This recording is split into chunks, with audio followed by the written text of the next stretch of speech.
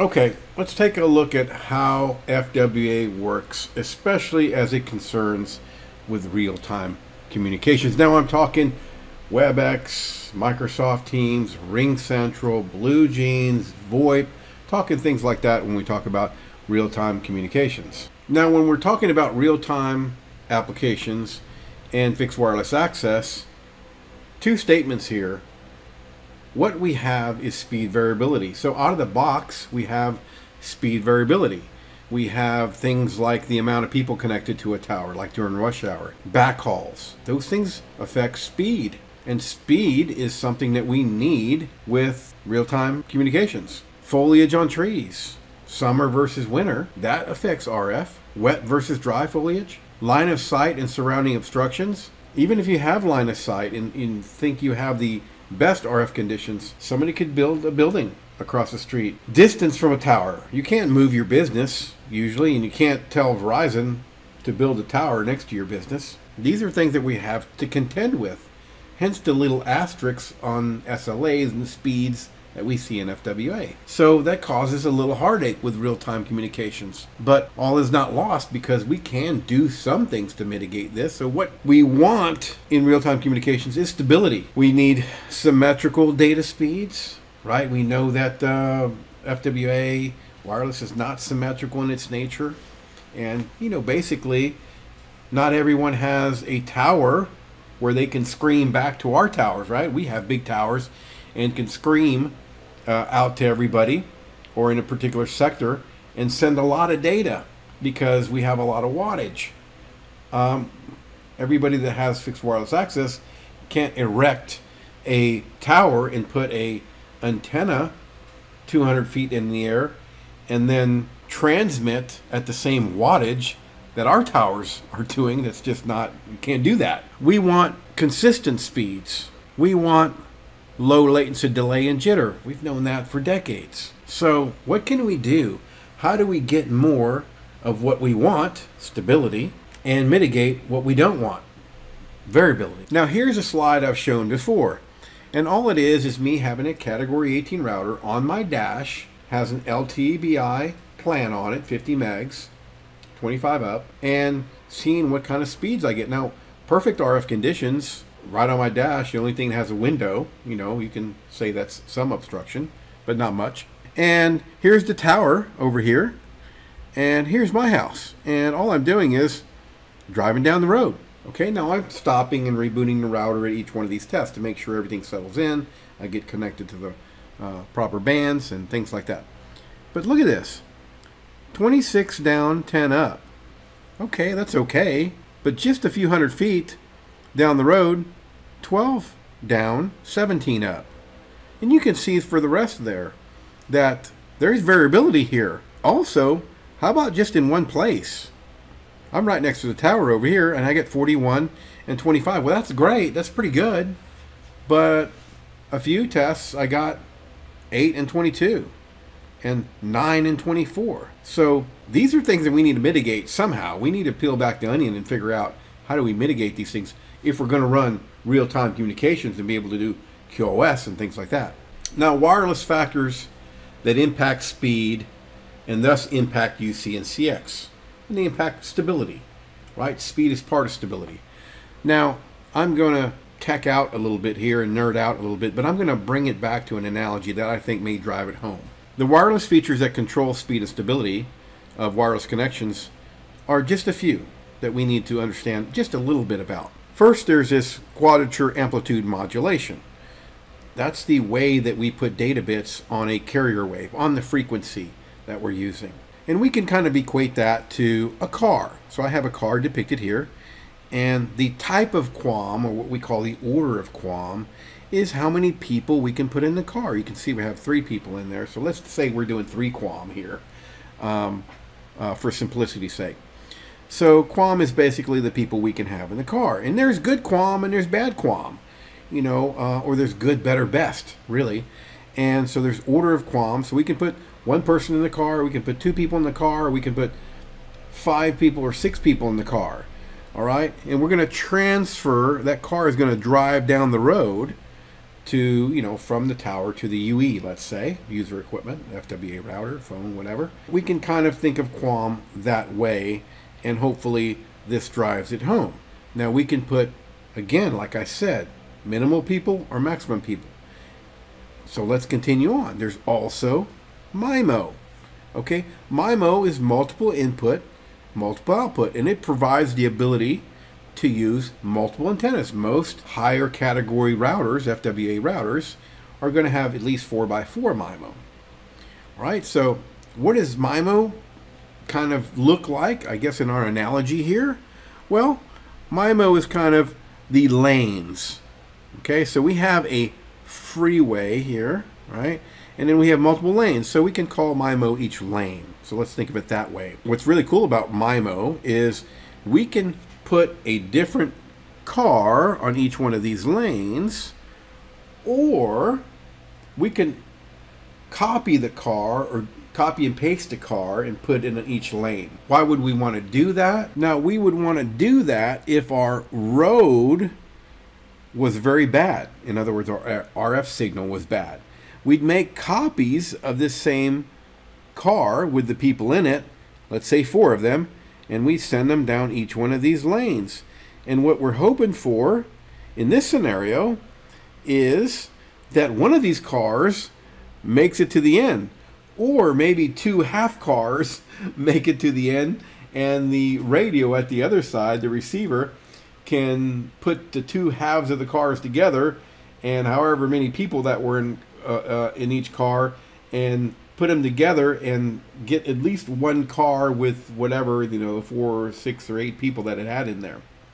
So that's why we would do that if we had bad RF conditions. But just think of MIMO as multiple lanes. Now, obviously, if we put the different cars on each lane, and each one of the persons in the car or people in the car, or let's say data bits, if we put different cars in each lane, we're going to carry more data bits over that freeway. If we just copy and paste the same car in each one of our 4 lanes that we have here, we're going to get 4 of the same cars at the end of the freeway here, and that's not as good as putting 4 different cars with let's say 16 different people, 4 people in each car. Okay, so think of MIMO as the lanes, and let's continue on.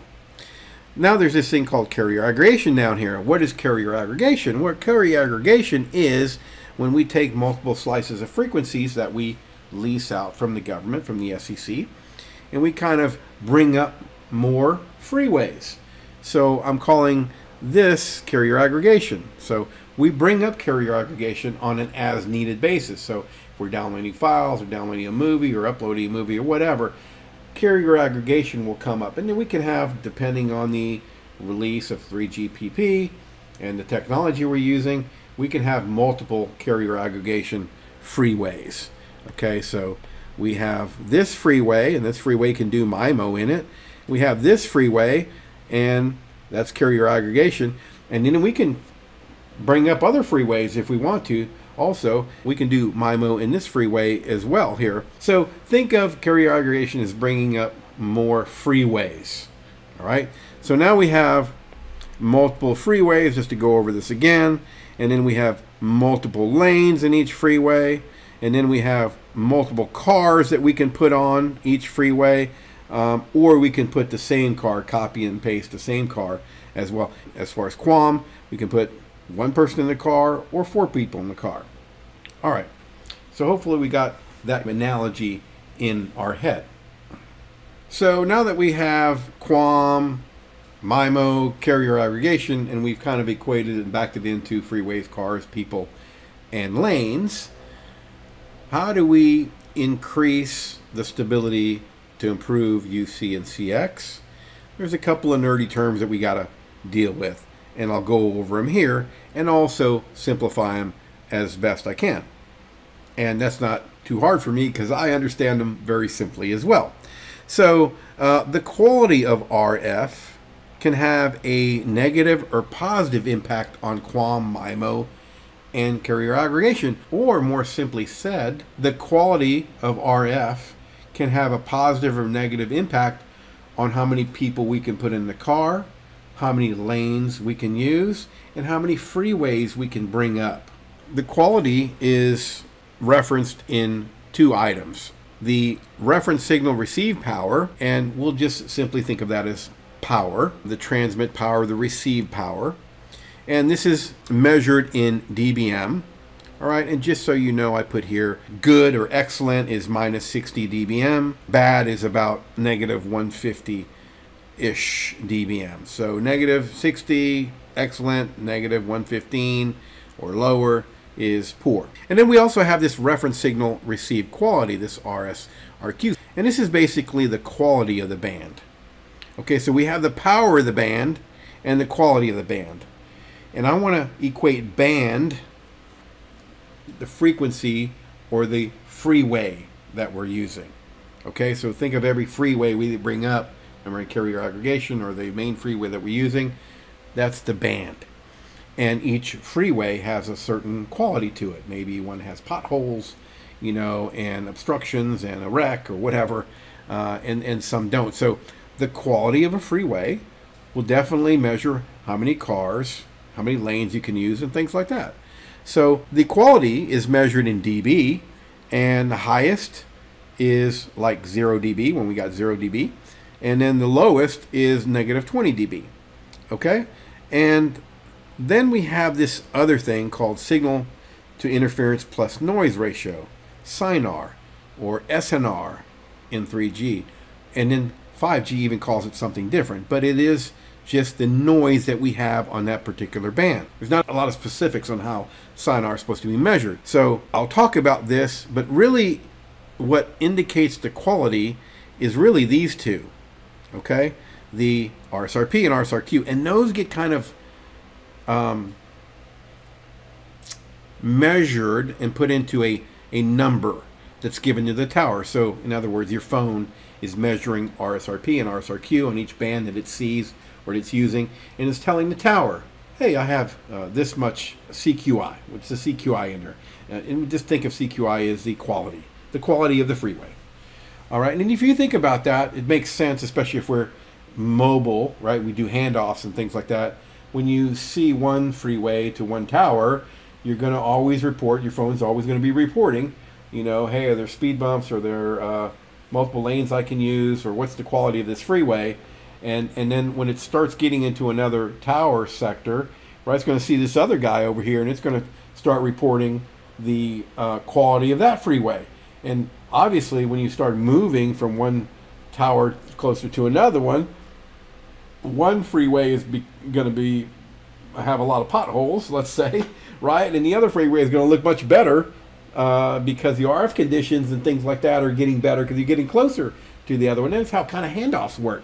So this CQI thing is kind of how handoffs work. And also, just think of CQI as kind of a overall measurement of the quality of a band, or in our case with our analogy, freeway. I told you that there's multiple lanes, there's multiple people we can put in cars, and there's multiple freeways we can get up. So we need better CQI to get the best QAM, most people in the car, MIMO, most lanes up to the tower, and carrier aggregation, more freeways going to the tower. All right, so hopefully you got that. One more thing on this slide is that the SINR, or the signal to noise ratio here, kind of gets input into the RSRQ. And then the RSRQ and RSRP are together and then get input to the CQI. In other words, SINR is part of RSRQ, and RSRQ and RSRP both are derivatives of the channel quality indicator. And then the channel quality indicator, the CQI, we have a little router here. It's always giving this information, CQI, to the tower. Okay, I have two antennas up here. It's always, in fact, in every frame in most cases.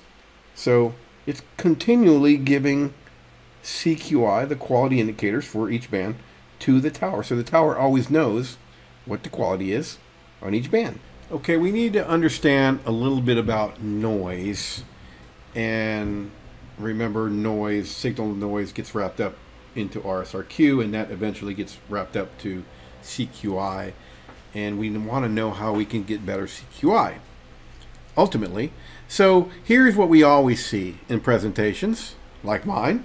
We always see these nice signals. Now, it doesn't matter what frequency we're using or anything like that, but we see these nice little sine waves. And then what we don't ever see is we don't see, if we look at a real spectrum analyzer and look at the signal itself and parse out the noise, this is what noise looks like. And you can see there's kind of a height there of the noise. Well, when we have a carrier signal and we have noise, I wish we had some eyes that could see this electromagnetic waves going through the air. But if we could see that, this is what it would look like down here. So it would look more like this. So that's kind of a slightly uglier picture there, right? So what we have is this signal plus the noise, and that kind of equals this. Okay, so when we talk about signal to noise ratio that gets wrapped up into RSRQ and it gets wrapped up to CQI, there's this ratio that we need to discover how it works and what's being reported.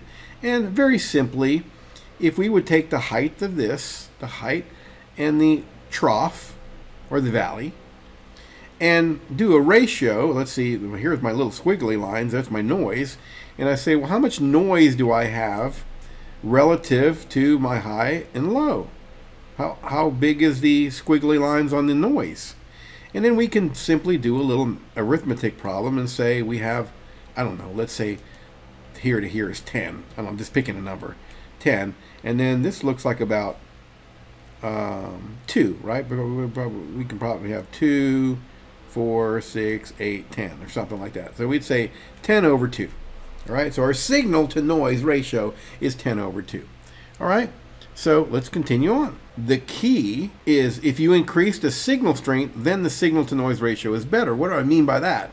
If we take that same little example here, if I could increase my peak and valley here, but have the same amount of noise, and that's what happens, by the way, when we increase gain in a signal.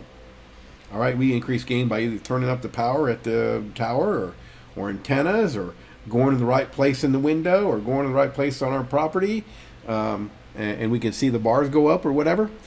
But if we can increase the strength of the signal, the noise is going to stay the same. You would think the noise would climb too, but the noise doesn't. The noise is constant. So, in other words, what I'm saying, if we can increase this and keep the same amount of little noise, obviously the noise to signal ratio is going to change. So maybe we'd have like 10 over 1 or something like that, okay? So increasing the signal strength gain will change our signal and noise ratio. And that's a good thing, because that's how we increase our CQI. So talking about antennas is a whole topic in itself, but I want to convey that the main thing antennas do is increase gain. So one of the first things that you'll see on an antenna when they're talking about the specs of the antenna, they'll talk about the frequencies it covers and the gain at those particular frequencies. Let's look at a couple here real quick. This is an omni antenna, and this is just the elevation. This is the top view. We're looking down on the antenna, so the little antenna's right here. And then we're looking on the side of the antenna, so this is the omnidirectional, so it'll be kind of an antenna like this, right? And you'll see this in data sheets for antennas. And you'll see that they're taking a look at the gain on the antenna and the isotropic radiation. But look here, there's different types of antennas that this is identifying. Here's a 6 dBi antenna. Here's a 9 dBi antenna. You can see this one radiates further out. In other words, it reaches further, okay? And it can receive from further towers, basically, in a nutshell. And then you'll see these, again, isotropic radiation patterns. So they're just showing you at particular bands, so they'll break out each band. And this is, we're looking at a side view, and you'll see it's kind of like a donut, you know. And then if we push down on that donut, we get more gain. Okay, this is 6 gain, and we're kind of squishing the donut, you see? How they're squishing the donut, pushing down, and here we push down more and push down more. You see there?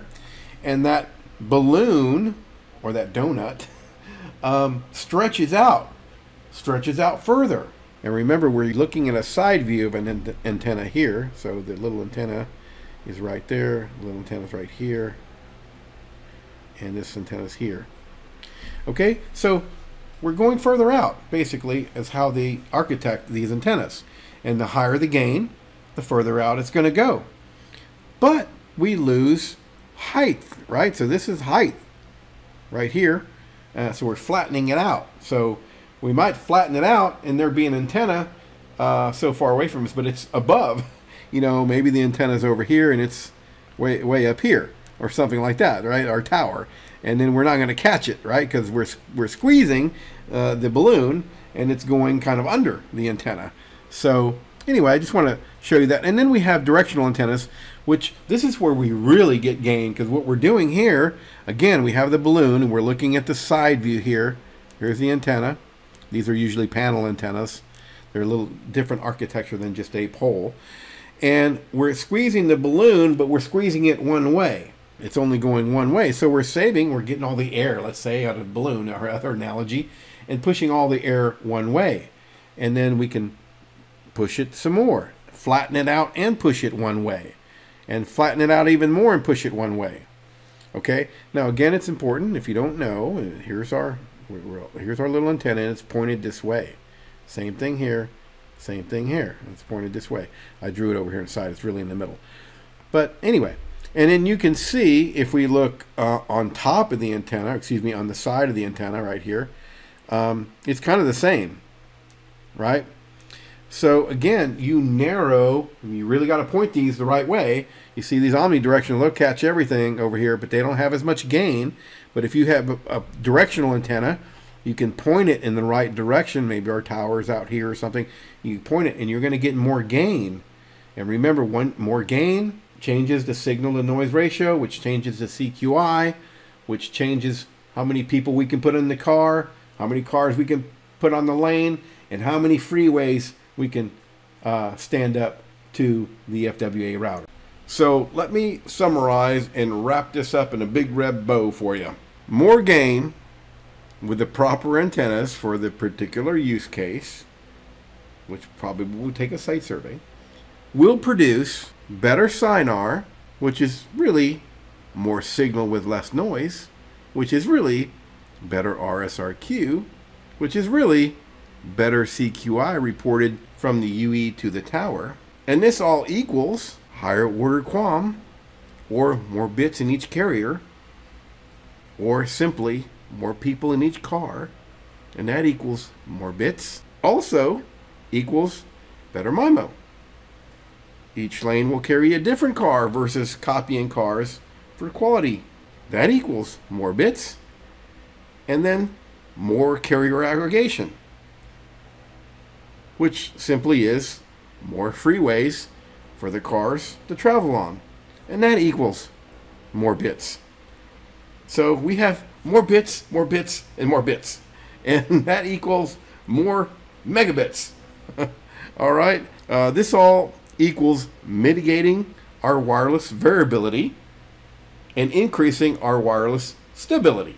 And ultimately, we are after a better experience with real-time communications. Teams, VoIP, RingCentral. So thanks for watching, and hopefully this has been educational for you.